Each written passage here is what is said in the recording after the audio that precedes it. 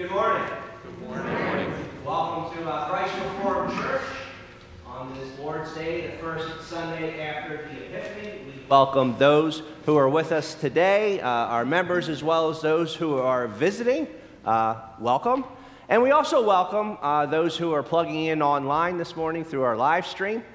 We pray that today's service will both encourage you, be a blessing to you, and spur you on to the completion of the Great Commission and serving the Lord your God wherever it is that He has placed you in this world. I do have just a couple brief announcements I want to run through with you today. I'll draw your attention to the memorial stand as well as the altar flowers. You can read about that in your bulletin insert. Also, our prayers and concerns.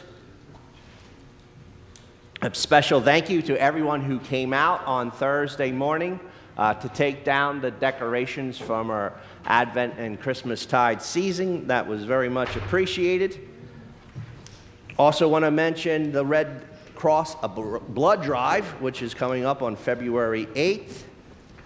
Flower sponsors are needed for February. The sign-up sheet is down in the first floor hallway, or you can call Katerina in the church office to request flowers for a particular Sunday.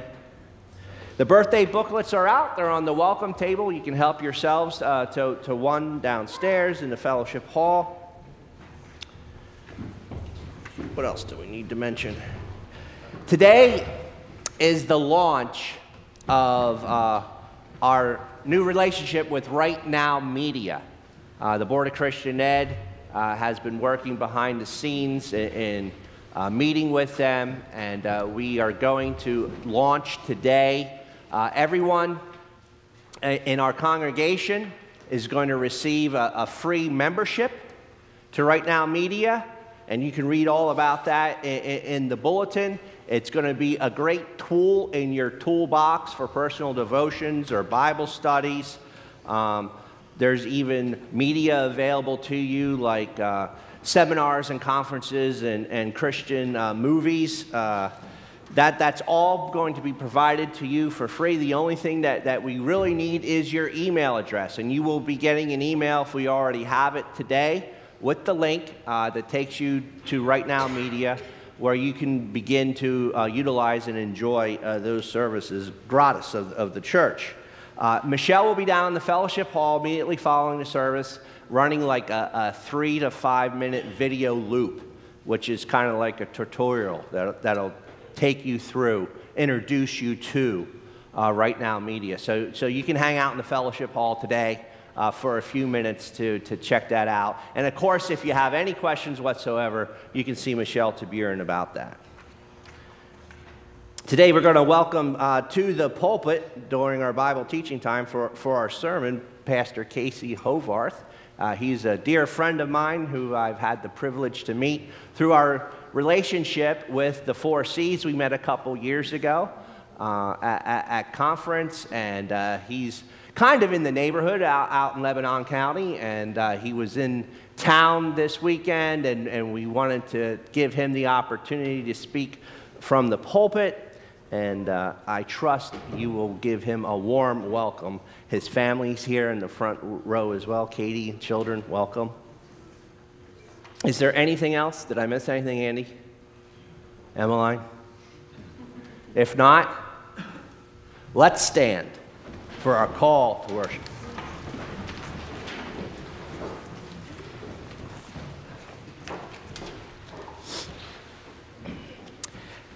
Happy are we who hear the joyful call to worship, for we walk in the light of God's presence. Let's worship God together, for He rules over the surging sea, and when its waves mount up, He stills them. For God is our strength and our protection, the one in whom we trust. Our opening hymn is hymn number 358. It's the Navy hymn.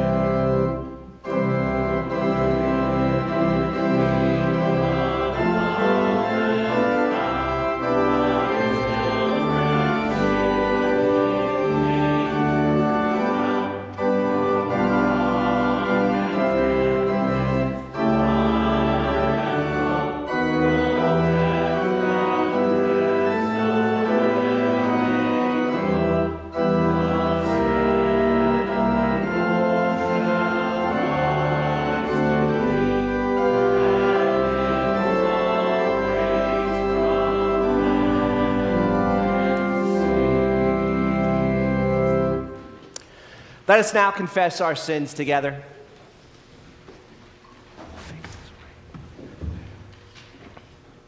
O sovereign and gracious God, though I praise you with my lips, from my heart I recognize and confess my sin and unworthiness to be called your child, or to claim Jesus as my brother.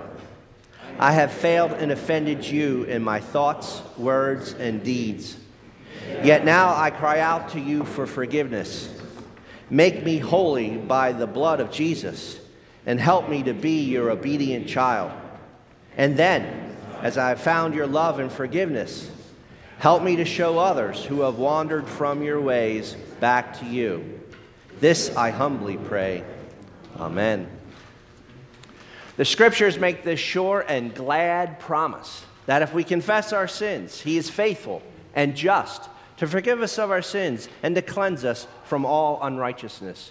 Know that your sins are forgiven in Christ Jesus, who died for you on Calvary's tree. Amen. You may be seated.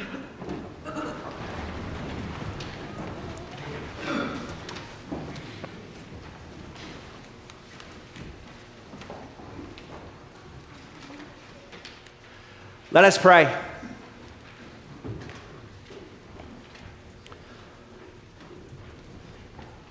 Almighty God, our loving and gracious Heavenly Father, we come to you in Jesus' name, the only name given under heaven by which men must call upon in order to be saved.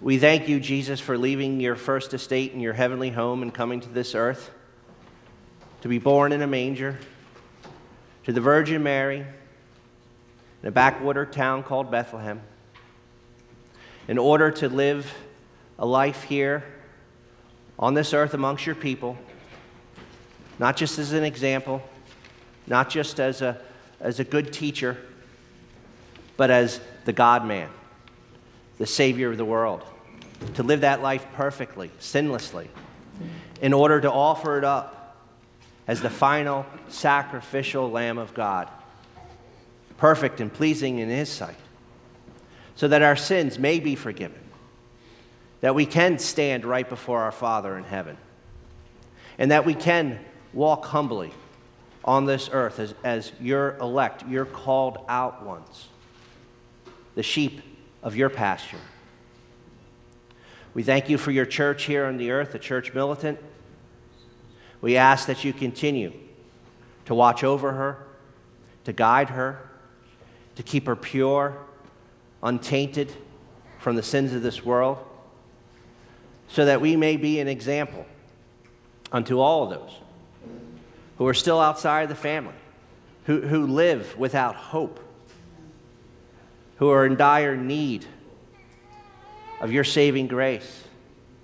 May they see something different in us. May we be a sweet aroma unto you, and may you use us by some small measure to irresistibly draw those scattered sheep, those who are still lost, unto yourself.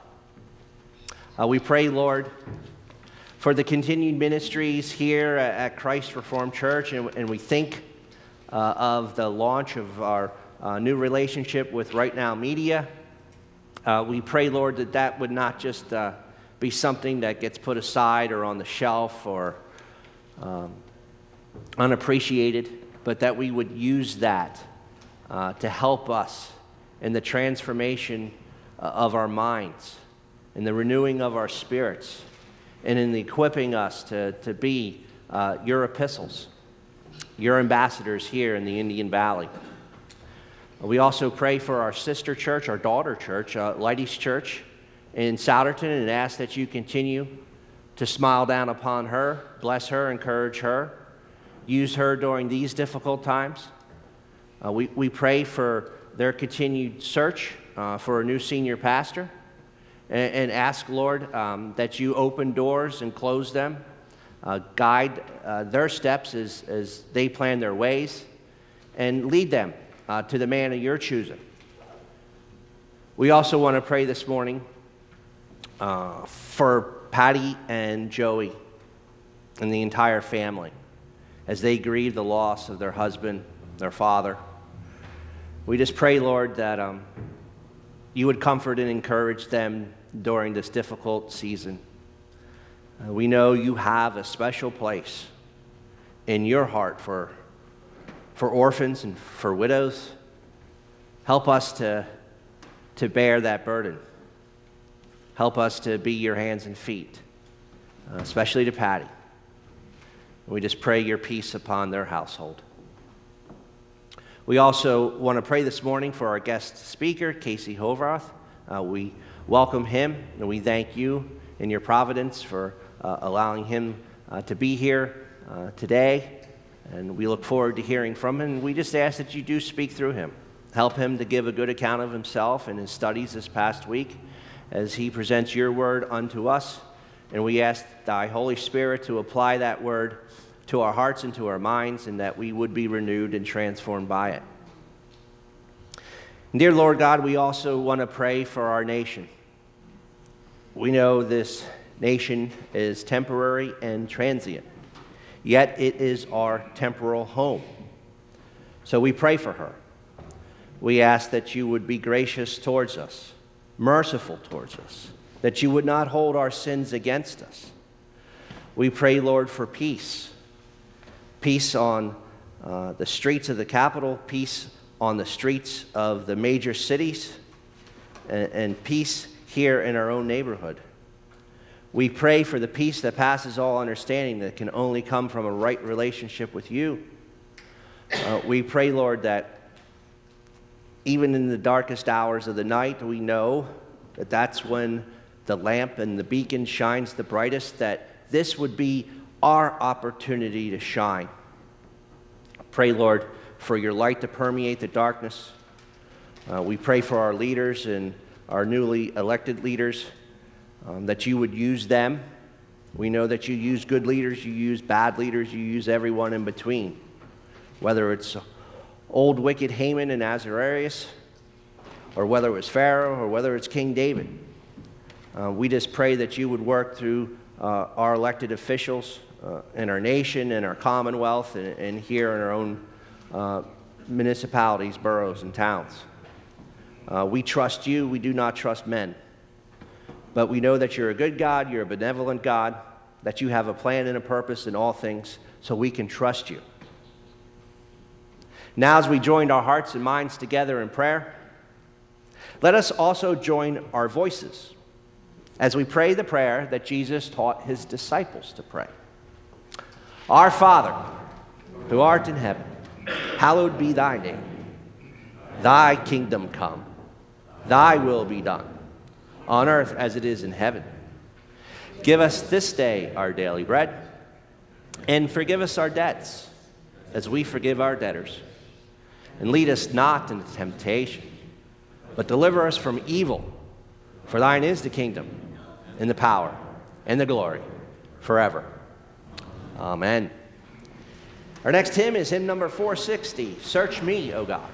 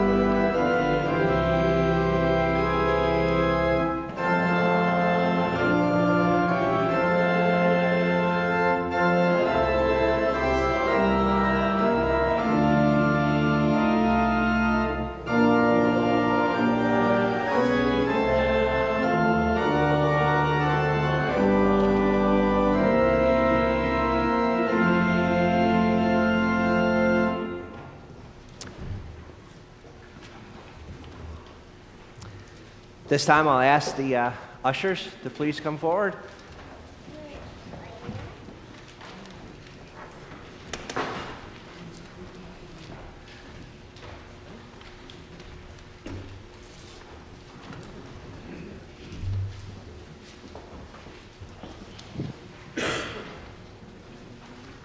Stay on your toes back there.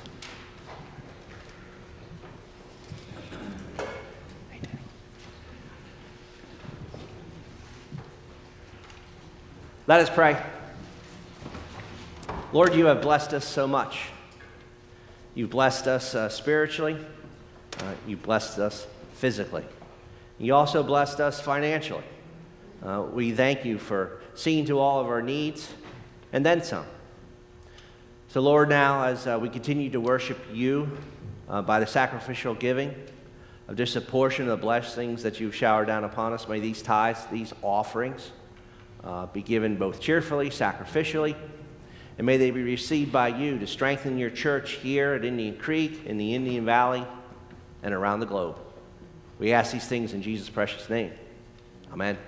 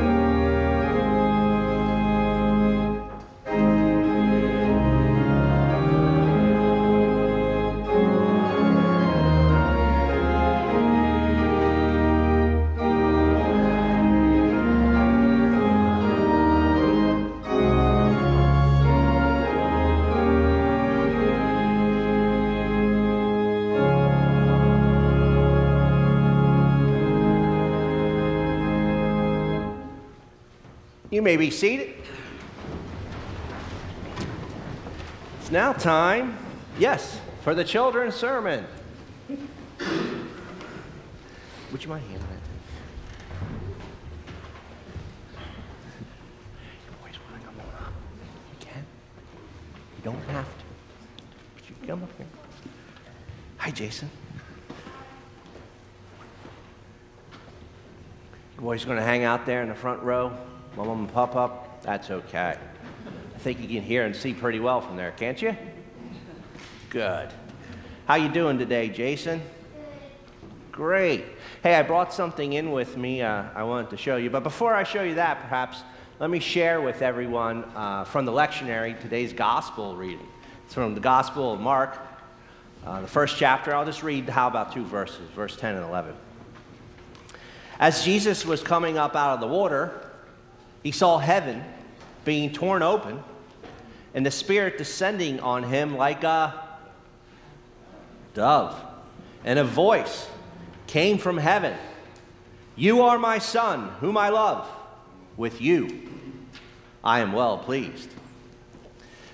I brought this in this morning to show you. Do you know what this is? Let me open it to a couple pages here. Have any idea what this is?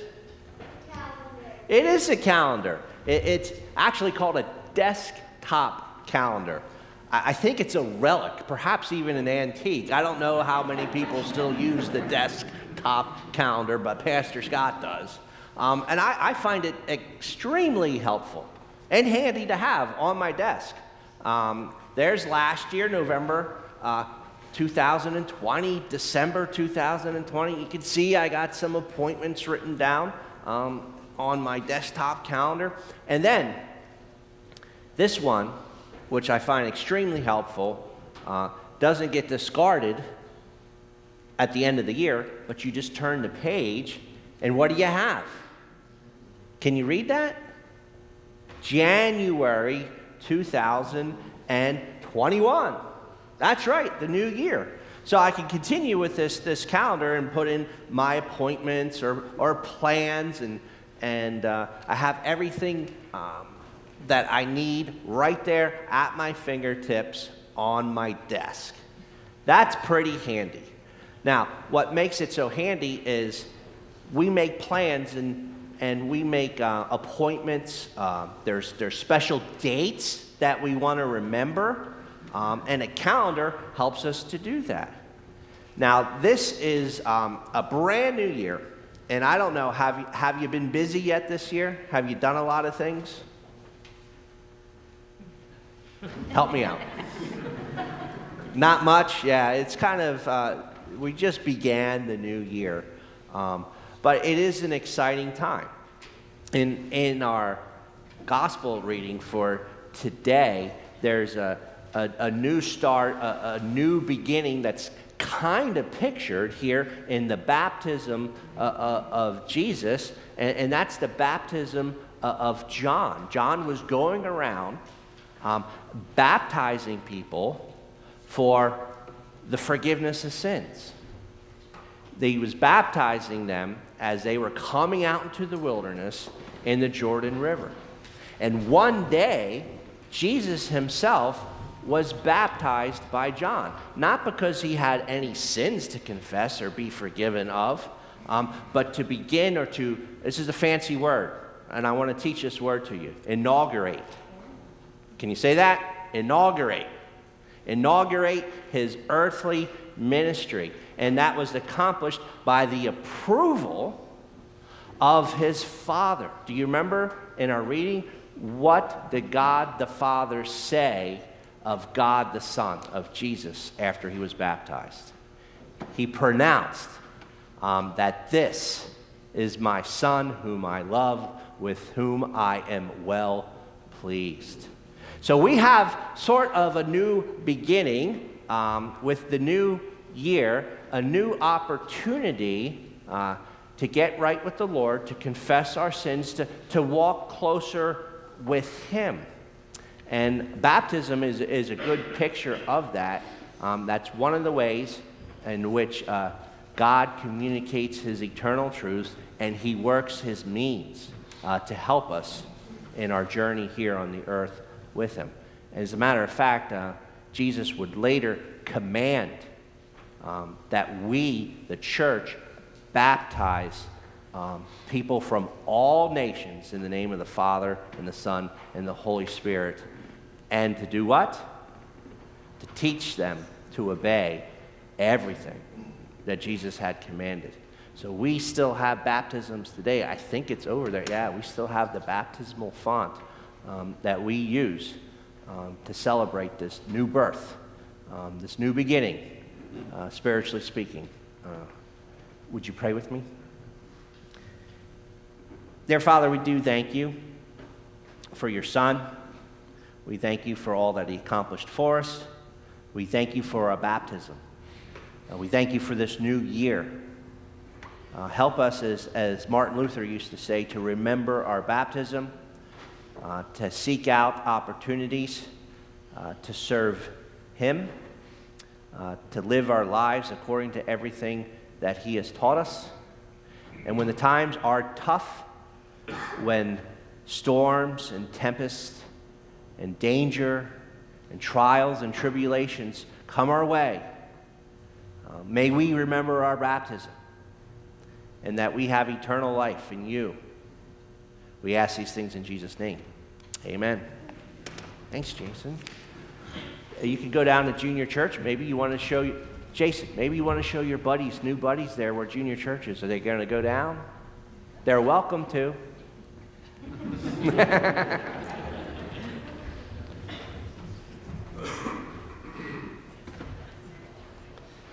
Elder Andy Taburin will share our scripture reading for today. Andy? Thanks. Good morning, church.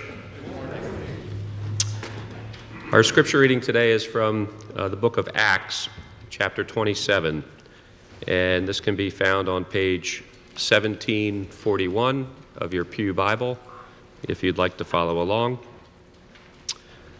Listen now to the historical account of Paul and others' journey to Rome. When it was decided that we would sail for Italy, Paul and some other prisoners were handed over to a centurion named Julius, who belonged to the imperial regiment. We boarded a ship from Adramyttium, about to sail for ports along the coast of the province of Asia, and we put out to sea. Aristarchus, a Macedonian from Thessalonica, was with us. The next day we landed at Sidon, and Julius, in kindness to Paul, allowed him to go to his friends so they might provide for his needs. From there we put out to sea again and passed to the lee of Cyprus because the winds were against us. When we had sailed across the open sea, off the coast of Cilicia and Pamphylia, we landed at Myra in Lycia. There the centurion found an Alexandrian ship sailing for Italy and put us on board. We made slow headway for many days and had difficulty arriving off Cnidus. When the wind did not allow us to hold our course, we sailed to the lee of Crete, opposite Salmone. We moved along the coast with difficulty and came to a place called Fair Havens, near the town of Lasea. Much time had been lost, and sailing had already become dangerous, because by now it was after the Day of Atonement. So Paul warned them, "Men, I can see our voyage is going to be disastrous and bring great loss to ship and cargo, and to our own lives also." But the centurion, instead of listening to what Paul said, followed the advice of the pilot and the owner of the ship. Since the harbor was unsuitable to winter in, the majority decided that we should sail on, hoping to reach Phoenix and winter there. This was a harbor in Crete, facing both southwest and northwest. When a gentle south wind began to blow, they saw their opportunity, so they weighed anchor and sailed along the shore of Crete. Before very long, a wind of hurricane force, called a northeaster, swept down from the island. The ship was caught by the storm and could not head into the wind, so we gave way to it and were driven along. As we passed to the lee of a small island called Cauda, we were hardly able to make the lifeboat secure, so the men hoisted it aboard. Then they passed ropes under the ship itself to hold it together. Because they were afraid they would run aground on the sandbars of Syrtis, they lowered the sea anchor and let the ship be driven along.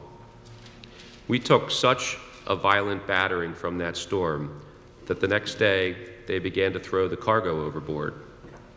On the third day, they threw the ship's tackle overboard with their own hands. When neither sun nor stars appeared for many days, and the storm continued raging, we finally gave up all hope of being saved. After they had gone a long time without food, Paul stood up before them and said, "Men, you should have taken my advice not to sail from Crete. Then you would have spared yourselves this damage and loss. But now I urge you to keep up your courage, because not one of you will be lost. Only the ship will be destroyed.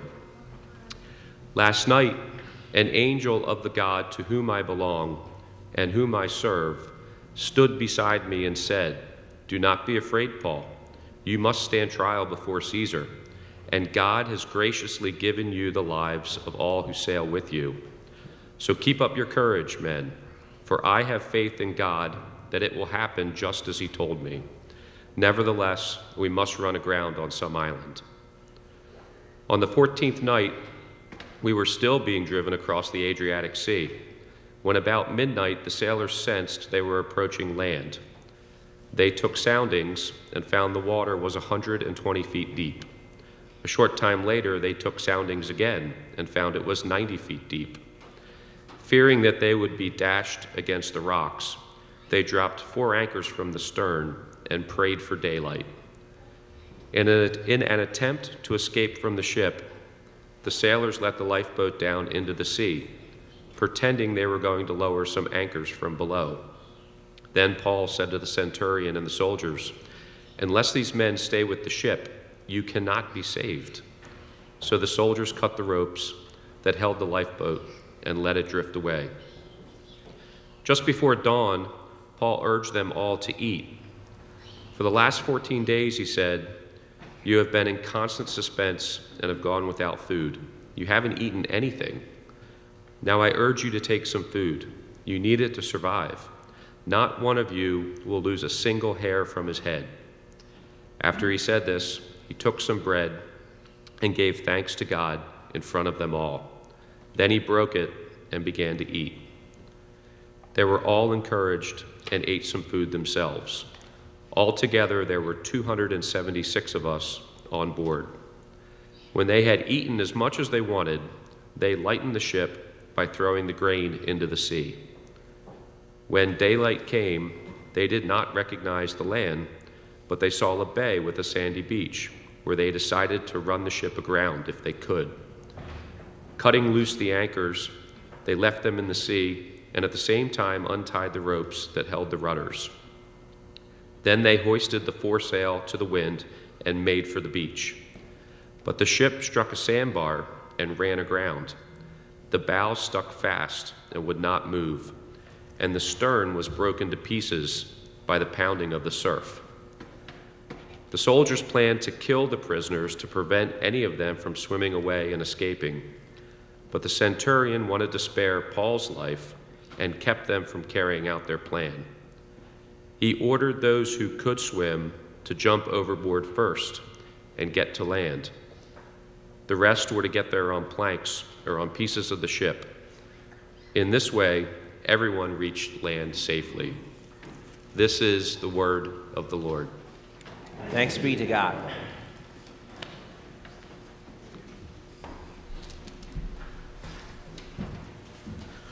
Well, good morning. I am truly delighted to be here worshiping with you today, and I'm grateful that Scott invited me to come and be a guest, so thank you for having me. I've enjoyed my time of worship thus far. As we begin a new year, the year 2021, we might like to look back on 2020 with all its craziness and say, what a shipwreck of a year. We might even have other choice descriptors that we would like to use. But, as we've already seen, just a couple weeks into this new year, we are not automatically guaranteed peace and prosperity in 2021. In fact, this year, and maybe even the next 4 years, will turn out to be another shipwreck. Because none of us know what this year will hold, or what the next 4 years will hold, or 8 years, because we don't know what lies ahead. This morning, I want to shepherd your hearts and your minds by looking at one of the most famous shipwrecks of all time. So please take your Bibles and turn to Acts chapter 27. And as you turn there, I'm going to pray a prayer of illumination. Father, by the power of your Holy Spirit, I pray that you would illuminate these verses for us. Show us your sovereignty and goodness, and allow our minds and hearts to rest in you. We pray this by the power of the Spirit, and in the name of your Son, Jesus Christ. Amen. As these words of Holy Scripture were read to us, it might seem like Acts 27 is simply part of the chronological account of Paul's journey from Caesarea to Rome. And some biblical commentators have made much of Luke's maritime descriptors. In fact, Luke's detailed account of this shipwreck has been of great interest to those who are studying antiquity, and in particular, first century seafaring and sea voyage. Now, there is something to be said about Luke's detailed writing, for it does validate the authenticity of his account. The things which Luke records are not fable, they're not fiction, they're not just a story, but they are things that he is eyewitness to. And so his details do serve us in giving us confidence in the text that he is an eyewitness to this. This is not just made up. But is that all that is here for us in Acts 27? Is it just some detailed chronological account of Paul's journey mixed in with some interesting naval vernacular? Is that what's here for us? Dear Saint, I submit to you this morning that there is much here in Acts 27 for your heart and my heart.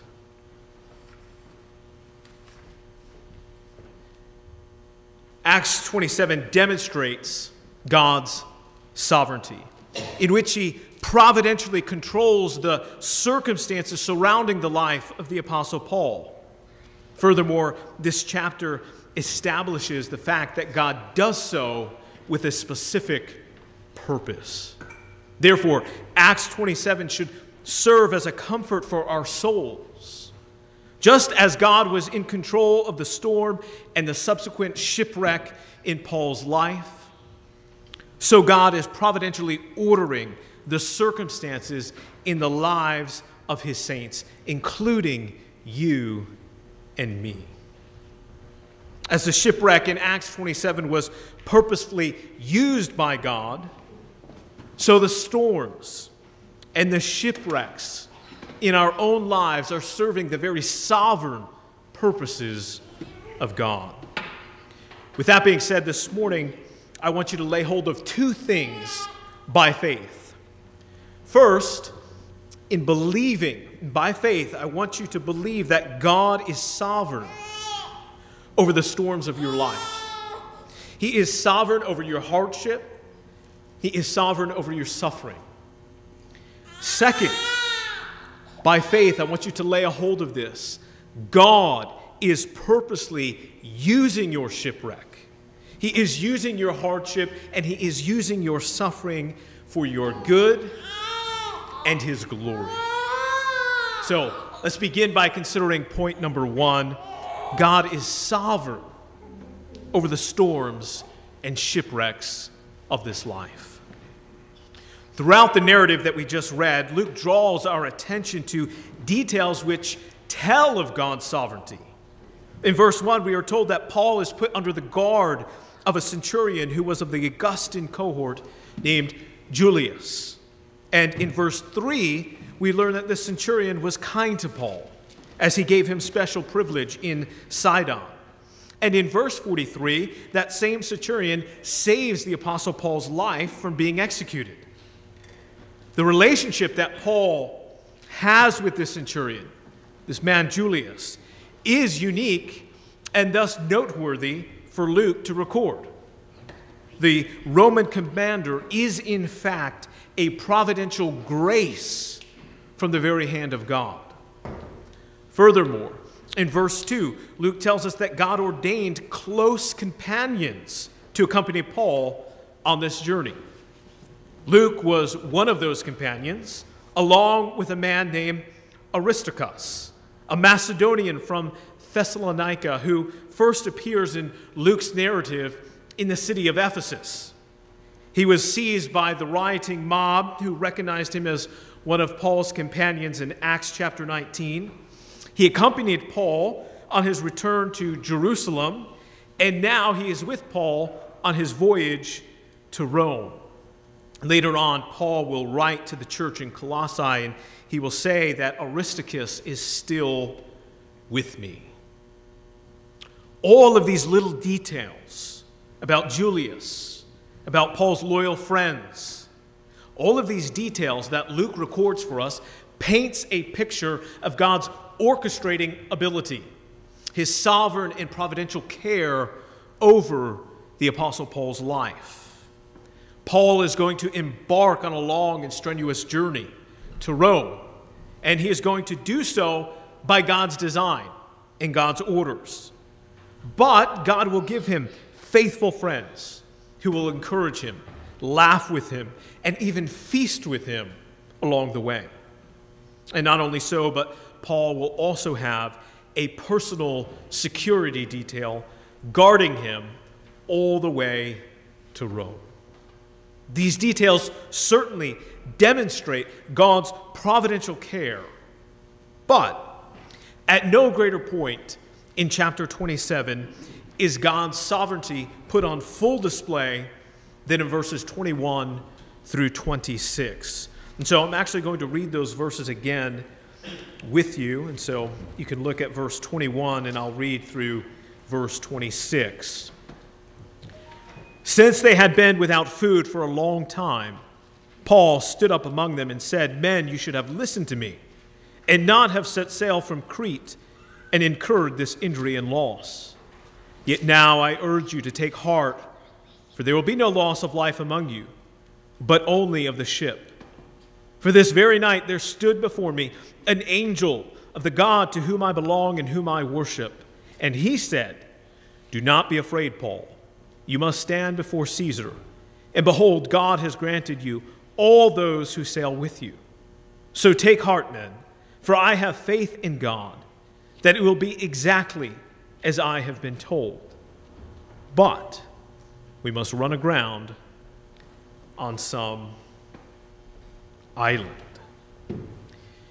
In Matthew chapter 8, as the disciples were caught in a storm at sea, there we are shown that Jesus is Lord over the created order. And thus, even the wind and waves obey him.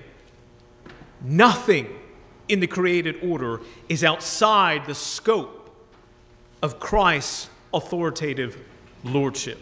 That is communicated to us in Matthew chapter 20, or Matthew 8.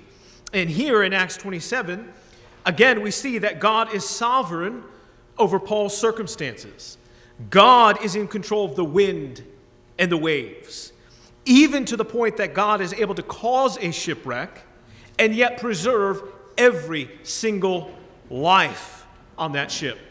And not only so, but orchestrate and direct every passenger to wash up on the same exact shore.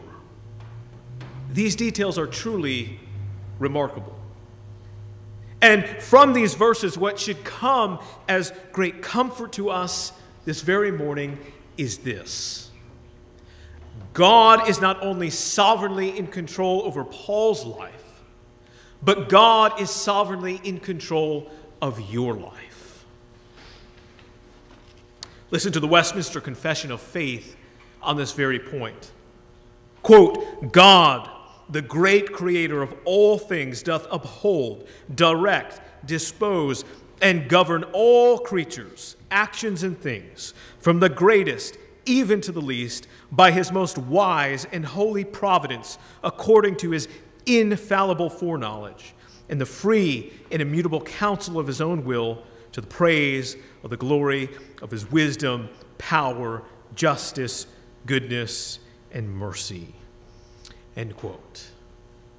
Dear saint, the shipwrecks of this life are not outside of God's control. Perhaps you have been given a cancer diagnosis. Maybe you are grieving the loss of a loved one. Maybe you are saddened by the waywardness of a son or daughter. Conceivably, you have experienced trouble this very week. Whatever the case may be, what I want you to understand is this: the very circumstances you find yourself in this morning are not outside of God's sovereign control.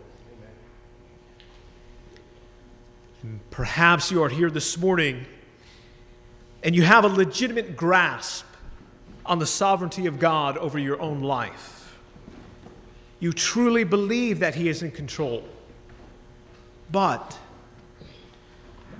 in your sorrow, in your loss, in the heartache, maybe frustration, the fear, the anxiety, you do believe in God's sovereignty, but these things are real and they're pressing upon you, and you are asking, why, God?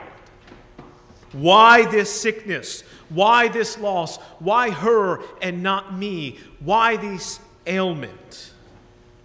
Why this financial loss?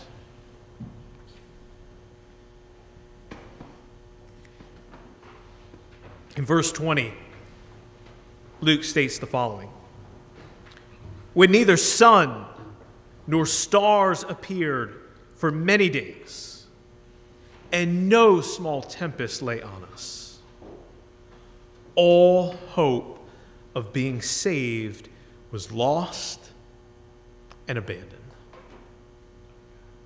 After being in the grip of the northeaster and feeling lost and abandoned, I can only imagine that the Apostle Paul was asking this same question you yourself are asking. Why, God?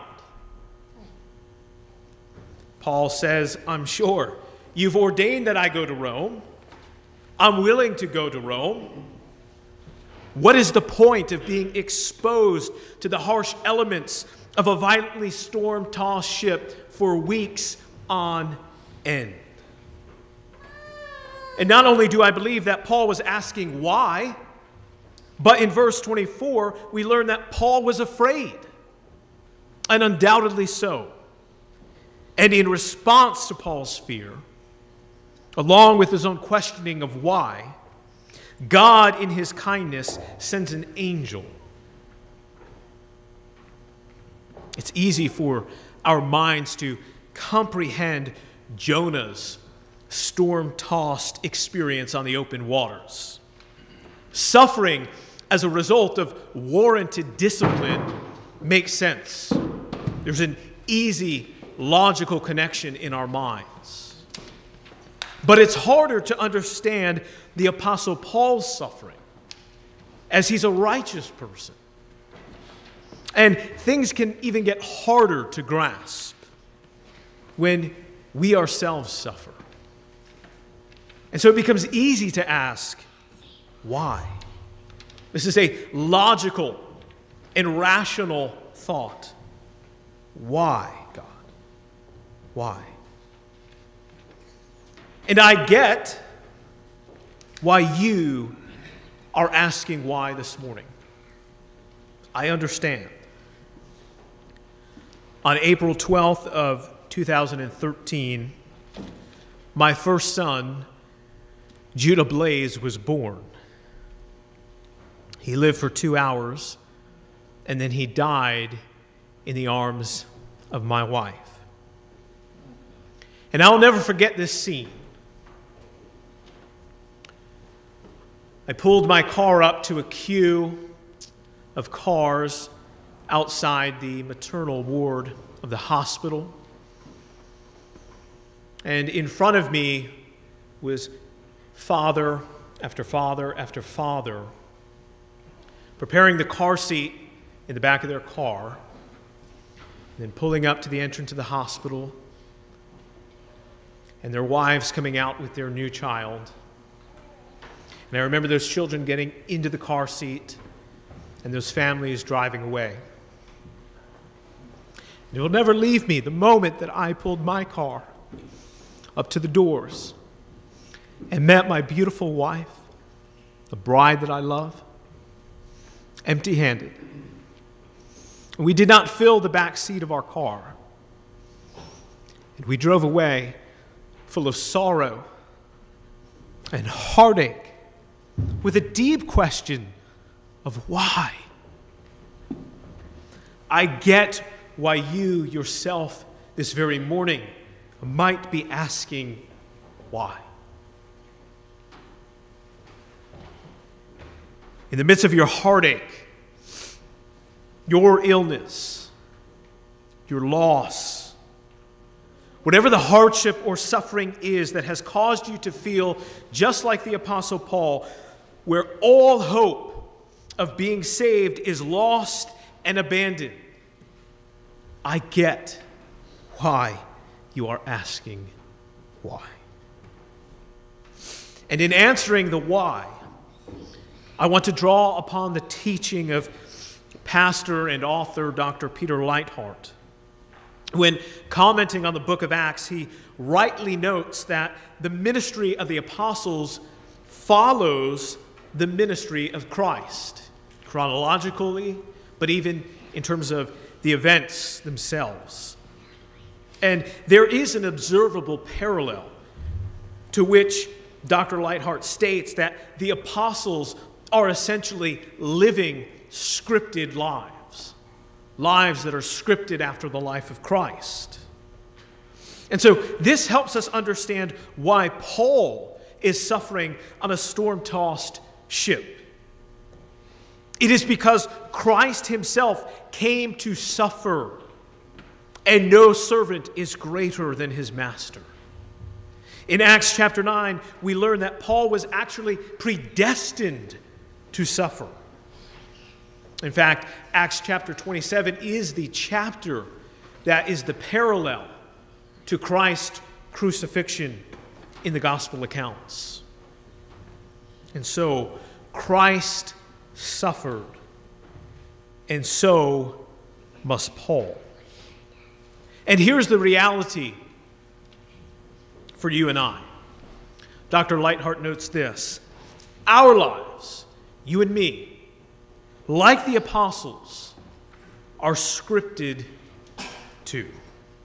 Just as Paul was called to suffer, so you and I, who name the name of Christ, have been predestined to suffer as well.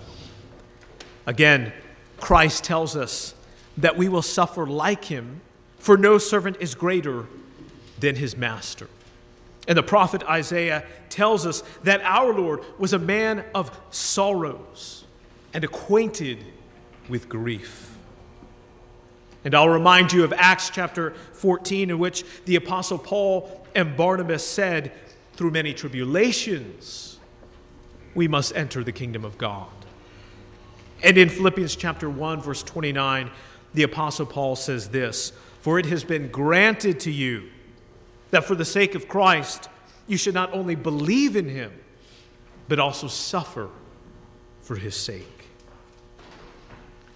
Church, suffering has been sovereignly written into the script of the Christian life.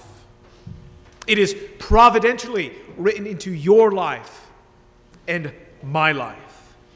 We too have been predestined to suffer. Now, I realize that this is a heavy word to receive this morning, and it feels very much full of doom and gloom. But do not despair. Comfort is coming. And this brings us to our second point. The first point was this: God is in fact sovereign over your suffering. Point number two: God is purposely using your suffering for your good and his glory. When Paul wrote to the Christians in Rome, under the inspiration of the Holy Spirit, he famously said this, "And we know that for those who love God, all things are working together for good, for those who are called according to his purpose." These are not the words of a trite saying or a cliche greeting card. In fact, there is nothing trite about them. These words are weighty and sacred because these words proceed from the very mouth of God Almighty, creator of heaven and earth.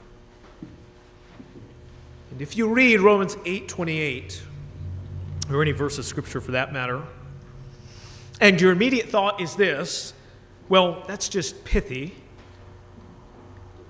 you've only responded that way because your view or your posture toward the Scriptures have become trite. The person who truly cherishes the Word of God will find great comfort in Romans 8:28 because they know that this is God himself who has said their suffering, their sickness, their hardship, their heartache, their loss is not in vain. It is not without purpose. This is certainly the case with the Apostle Paul here in Acts 27. This shipwreck is not a fluke. It's not an accident. It's not the outworking of some bad karma. As we've already seen, Paul's shipwreck is actually being orchestrated by God. And not only is God in control of the shipwreck, but he has designed the shipwreck with specific purpose and specific aim. So first, God designed Paul's shipwreck for Paul's good. Through the practical means of suffering, Paul was being sanctified. And that sometimes is hard for us to grasp or imagine. Paul needing to be sanctified. We view him as a super apostle. But the reality is this: in that storm and on that shipwreck, Paul was being fashioned and formed into the image of his Lord and Savior, Jesus Christ. And the same is true for you and me. By fiery trials, by financial loss because of a shutdown, by religious persecution, by hardship, the dross of unbelief and the dross of pride melt away, leaving the pure gold of faith and humility. God uses shipwrecks as a practical means to produce in us real spiritual fruit, real sanctification. Through hardship, we grow in faith, hope, love, patience, and endurance. J.C. Ryle said it this way, quote, "There are no lessons so useful as those learned in the school of affliction." Suffering is purposeful. Your suffering is purposeful in that it produces and is producing right now real spiritual fruit for your good. Furthermore, for our good, suffering is designed to drive us to the throne of grace. It is in the valley of the shadow of death that we are tenderly ministered to by the shepherd of our souls.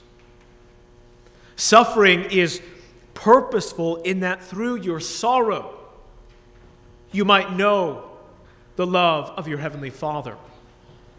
In your hardship, you might enjoy the grace of our Lord Jesus Christ. And in your loss, experience the comfort of the Holy Spirit. Now think about this for a moment. Feel the weight of this reality and let your will conform to this truth. your suffering, your loss, your trials, all of it is not without purpose, but rather it is providentially designed for your good. Namely, that you would be sanctified, fashioned into the image of Christ, and know him more intimately. Second, God's design for this shipwreck for Paul, God's purpose, his aim in this shipwreck, is his own glory.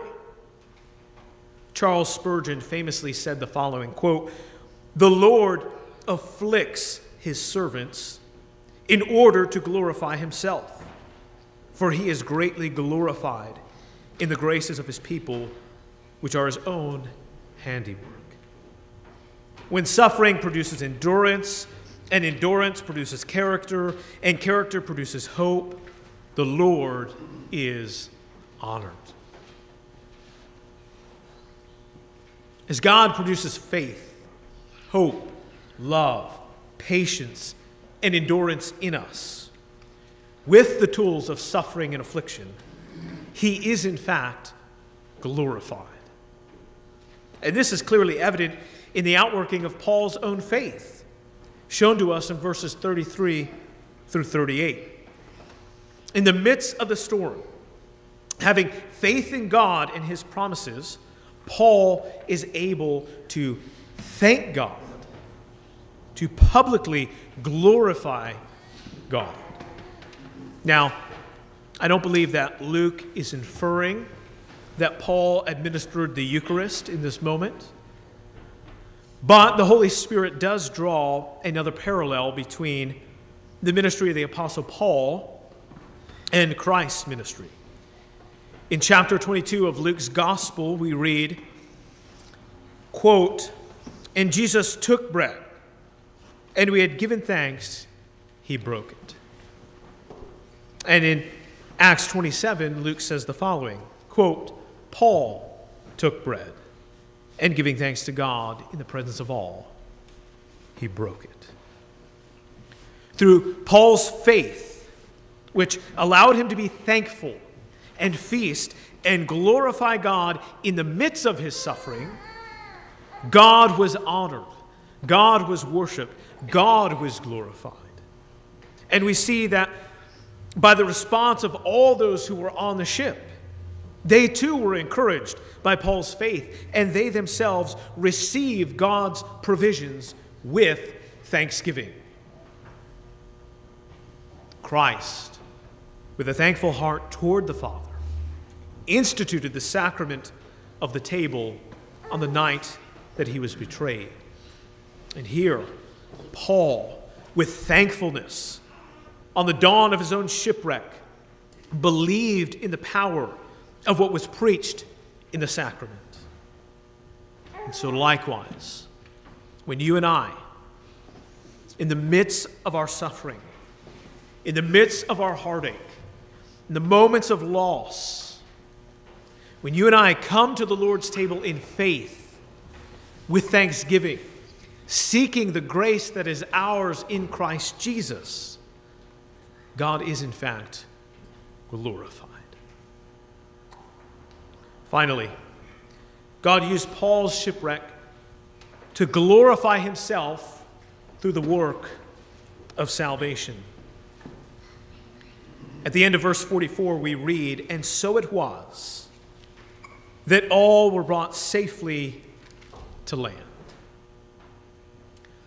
According to his own free will, God chose to display his salvation and thus reveal his glory as the God who saves. As God saves you and I from sin, Satan, and death through the means of our justification, our adoption, and our glorification, God is glorified as the God who saves. And in fact, in the next chapter, God will demonstrate himself to be not only the God who saves from shipwreck, but he will demonstrate that he is the God who saves the soul. In fact, island that they wash up on turns out to be a designed missionary journey of evangelism and healing that God has orchestrated for his glory to demonstrate that he is the God who saves men from his wrath. Likewise, as God saves you and I from calamity and affliction and even from our own sin and from his wrath, he demonstrates that he is the God who saves. And after we have suffered amid the storms and shipwrecks of this life, when we reach the shores of the eternal kingdom, there Jesus Christ will present us faultless before the Father. And he will be glorified by the multitude of saints that he has saved. And on that day, it can be said, like it is said here in Acts 27, quote, "And so it was that all were brought safely." Dear saints, Acts 27 demonstrates God's sovereignty in which he providentially controlled the circumstances surrounding the Apostle Paul. But furthermore, Luke's account tells us that God did this with purpose, with aim. And thus I pray that your heart is comforted. Because just as God was in control of the storm and the shipwreck for Paul, so God is providentially ordering the very circumstances in your life. As the shipwreck in Acts 27 is purposely used by God, so the shipwrecks in our lives are providential.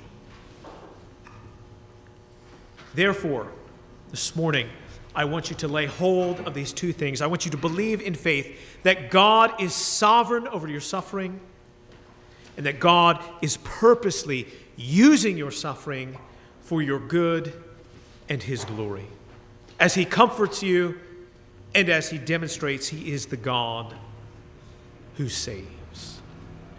In our proclivity to forget and in the nature of our feeble faith, we are prone to not believe these things to be true about God. And to that, the Apostle Paul says, look to the gospel. Hearkening back to Romans chapter 8, if God did not spare his own son, but gave him up for us all, how will he not also with him graciously use our suffering for good? In the beginning chapters of the book of Joshua, God's saints, his people, are preparing to cross the Jordan and enter the promised land. And there is doubt, and there is fear, and there is anxiety of the armies that are on the other side of the Jordan. And there is fear. Will God be faithful? Will God do as he said he will do? Will we be victorious? Will we be saved? Will this really be our inheritance? And Joshua assembles the people together and he says, look to the Jordan River for a sign that will tell you, in fact, God is faithful. And as you know, as the priests put their foot in the Jordan River, the waters parted. And there was a sign that gave God's people faith in his promises. Likewise, in our feeble faith, in our proclivity to forget who God really is, I admonish you to do this. Saints, look to the gospel as evidence of God's sovereignty and his goodness. Jesus stepped onto the scene of history in miraculous fashion, conceived of the Holy Spirit, born of the Virgin Mary. Being God, Jesus took on human flesh and became the God-man. He lived a sinless life for you and for me in our place, procuring real righteousness for us through his obedience to the Father. As our substitute, Jesus suffered and died on the cross in our place. He laid his life down as an atoning sacrifice for our sin. For us he suffered under the wrath of God and absorbed the penalty you and I deserve for our sin and rebellion. He died. He was buried. And on the third day, he rose again in bodily form, defeating sin and death for us, so that we too will one day rise like him from the dead unto eternal life with God the Father in heaven. Jesus was seen by over 500 eyewitnesses, and then he ascended into heaven and is now seated at the right hand of God the Father, reigning and ruling over our shipwrecks. When we embrace Jesus and his atoning sacrifice by grace through faith, and when we turn away from our sin and trust in him, we sinners who deserve God's wrath get God's grace. And this gospel is the empirical evidence which demonstrates that God is truly working all things together for your good and my good, even our shipwrecks. In the name of the Father, and the Son, and the Holy Spirit. Amen.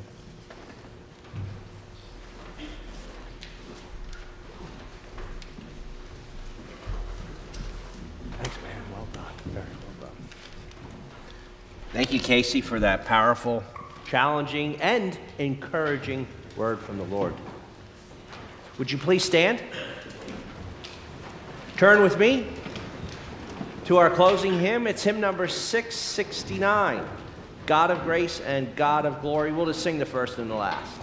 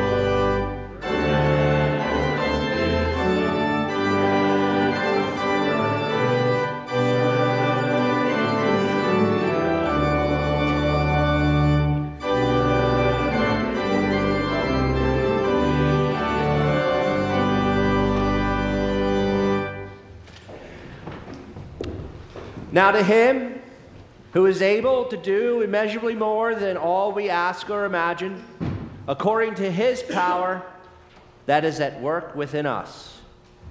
To him be glory in the church and in Christ Jesus throughout all generations, forever and ever. Amen.